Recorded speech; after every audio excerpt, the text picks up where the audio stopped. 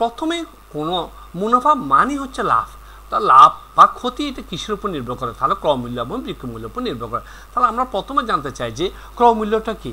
যেমন আমি একটা ছাতা 100 টাকা আমি একটা ছাতা কিনলাম, তাহলে এই 100 টাকা দিয়ে যে আমি কোনো একটা পণ্য কিনলাম সেটা হবে পণ্য ক্রয় মূল্য।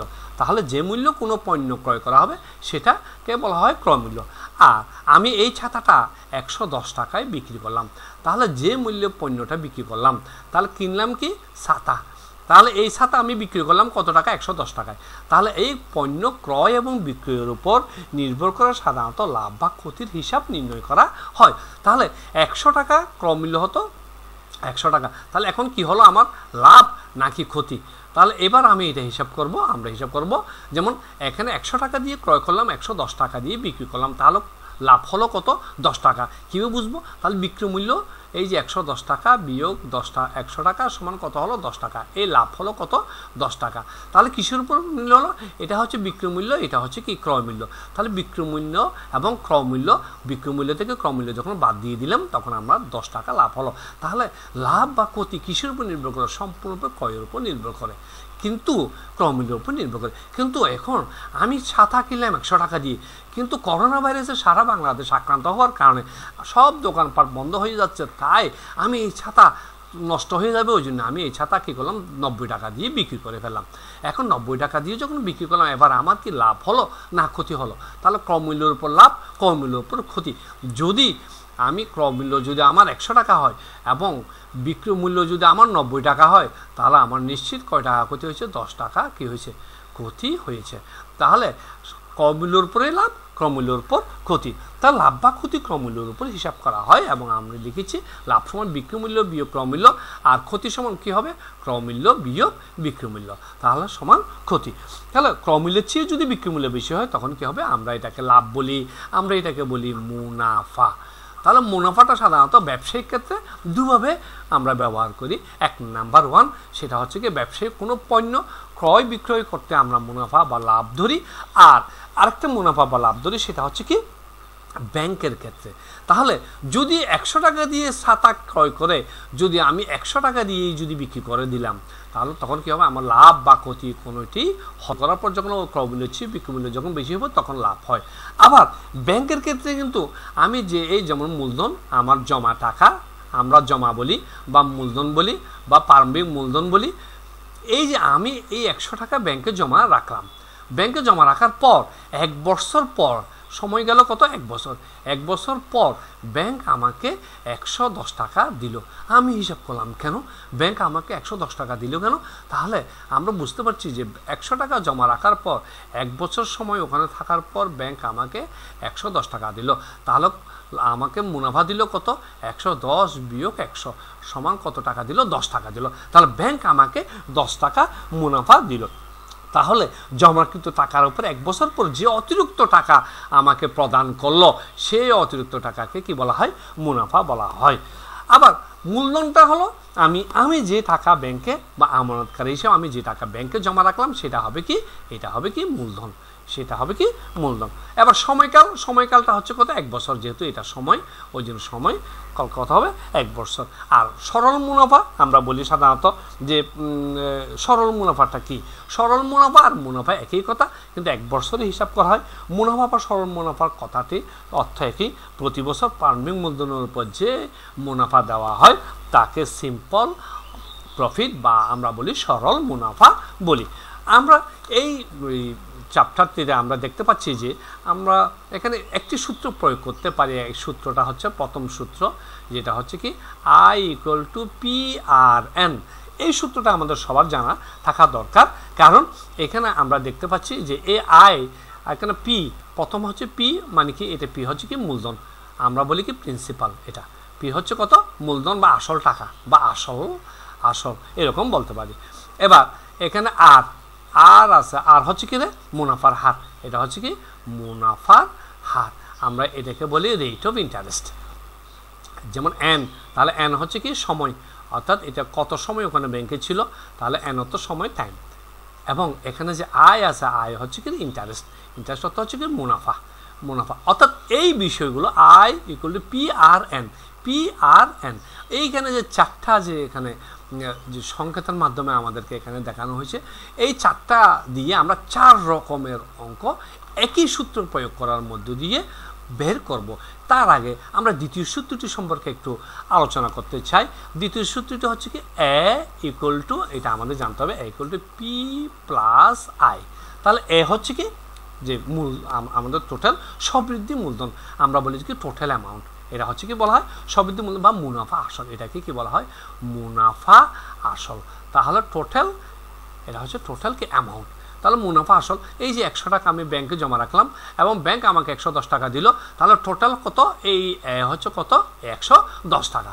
এবং এখানে পি হচ্ছে কি প্রিন্সিপাল, প্রিন্সিপাল কত ছিল আমাদের টোটাল 100 টাকা ছিল, তাহলে এটা হচ্ছে প্রিন্সিপাল মানে মূলধন, আমার মূলধন বা আসল টাকা, এইটা হচ্ছে একটা। এবং ব্যাংক আমাকে 1 বছর পর এই 10 টাকা দিল, তাহলে এই 10 টাকাটা কি, এটা হচ্ছে আয়। তাহলে আমরা বুঝতে পারলাম এ ইকুয়াল টু হচ্ছে এই যে পি প্লাস আই। তাহলে এই 110 টাকা সমান হচ্ছে 100 টাকা আর 110 টাকা। তাহলে 100 টাকা হচ্ছে আমার মূলধন পি, আর আমি 10 টাকা ব্যাংক থেকে পেয়েছি, ওই জন্য এটা হবে আয়। তাহলে ইকুয়াল টু কী হবে, তাহলে মূলধন মানে মুনাফা আসল, মুনাফা আসল সমান বা সুদ আসল সমান, সুদ শব্দটা এখন ব্যবহার করে না, মুনাফা শব্দটা সুন্দর হয় বুঝতে। মুনাফা আসল সমান কত হবে, মূলধন যোগ মূলধন যোগ কী হবে মুনাফা। তাহলে এটা কী হবে, এইভাবে আমরা এই অঙ্কগুলো করতে পারি। এবার আমরা এই আই ইকুয়াল টু PRN, এখানে পি মূলধন বের করব, মুনাফা হার বের করব, সময় বের করব এবং মুনাফা বের করব। এই 4টি অঙ্ক আমরা এখানে করতে, ব্যাংকে জমা রাখলেন, লোকটি 3 বছর পর কত টাকা মুনাফা পাবেন। তাহলে এই অঙ্কটিতে আমরা আমাদের কি বের করতে, কত টাকা মুনাফা পাবেন, কত টাকা মুনাফা আমাদের বের করতে হবে কি মুনাফা। তাহলে মুনাফা সমান কি আয়, তাহলে আমাদের এই আয়টাই নির্ণয় করতে হবে। তাহলে আমরা জানি, আমরা লিখব, আমরা জানি, একটু ধৈর্য ধরে যদি আমরা যদি এই পাঠটা দেখি তাহলে অনেক কিছু শেখা হতে পারে। আমরা জানি মুনাফা সমান, এই মুনাফা আই, মুনাফা সমান কত হবে, ইন্টারেস্ট সমান কত হবে PRN।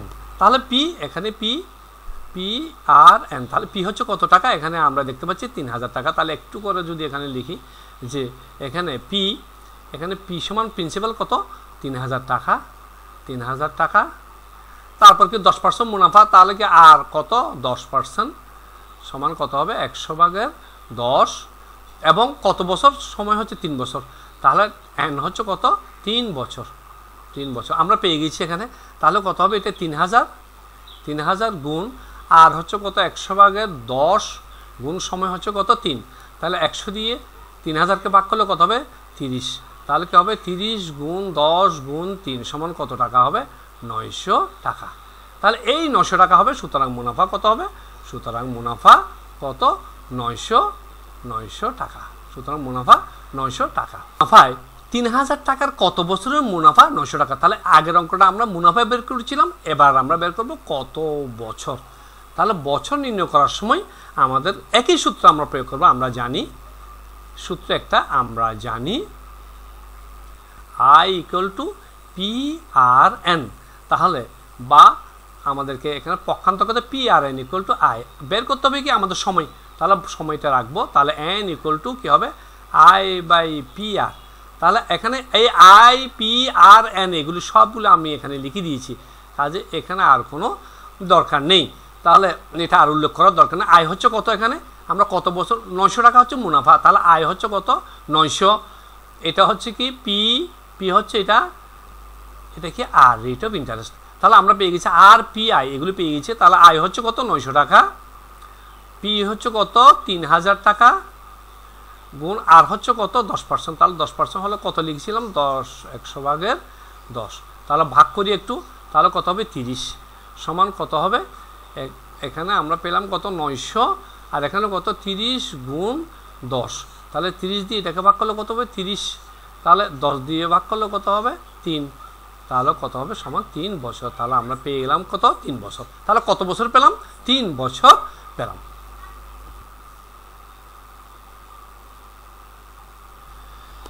এবার বার্ষিক 10% মুনাফায় কত টাকার 3 বছরের মুনাফা 900 টাকা। তাহলে আমরা জানি বের করতে হলো কি আমাদের, আমরা একটু করে দেখি, এটা হচ্ছে আর, এটা হচ্ছে কি কত টাকা বছর পেয়ে গেছি, টাইম পেয়ে গেছি মুনাফা পেয়ে গেছি, ইন্টারেস্ট পেয়ে গেছি। তাহলে আমরা জানি I equal to P R N. তাহলে আমরা এখানে আর পেয়েছিলাম, তাহলে বা আমাদের বের করতে হবে কত টাকা, তাহলে প্রিন্সিপাল টাকা বের করতে হবে, আমাদের প্রিন্সিপাল বের করতে হবে।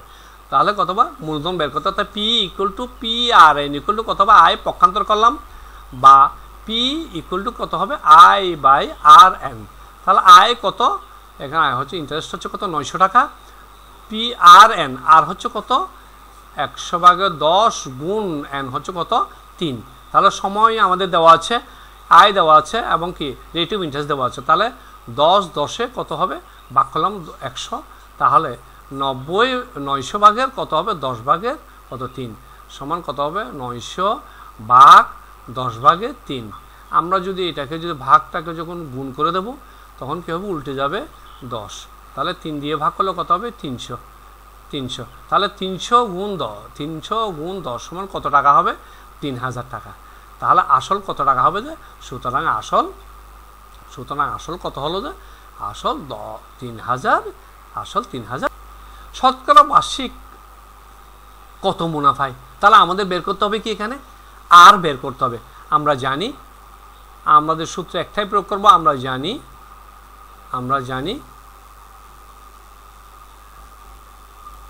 I equal to P R N.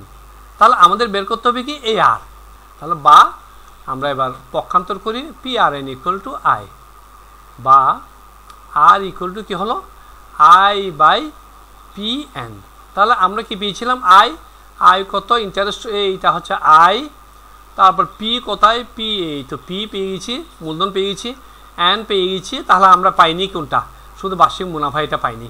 তাহলে আমরা লিখব কত 900 টাকা, ইন্টারেস্ট প্রিন্সিপাল কত, তোদের মূলধন ছিল আমাদের 3000, সময় ছিল 3। তাহলে এবার ভাগ করি আমরা, তাহলে গুণ কত হবে, যেহেতু এটা রেট অফ ইন্টারেস্ট তাহলে কি 100%।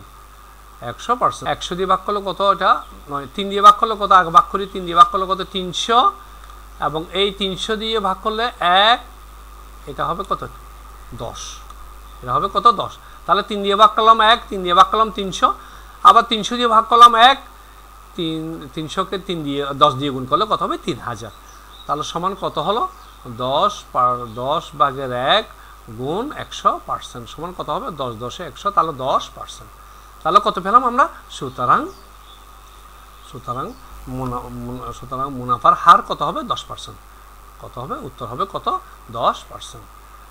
তো 10%।